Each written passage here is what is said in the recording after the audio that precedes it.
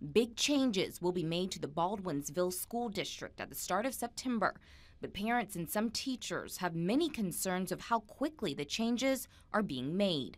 I applaud the district that they want to make a change. I applaud them because I know that they want to be able to improve our test scores and do all of those things. But they can't do it in a haphazard manner. They need to do it in a planful manner when the teachers have more than 3 months. It's called a Regents preparatory curriculum in science and mathematics, and it's designed so all students will be Regents ready.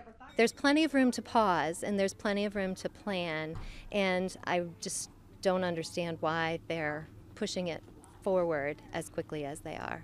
The school superintendent, David Hamilton, did not speak out at tonight's meeting, but in a letter to parents, the board says, quote, "Our district mission is to help every student reach his or her full potential, but parents think this is coming at a great cost." They're deleting some units of study in math and science in order to make this work. So she's not going to get the same education as the 7th graders last year. It's all a Regents prep curriculum. That's what it's being called. The pace is so quick. I think that the students aren't going to get what they need during class time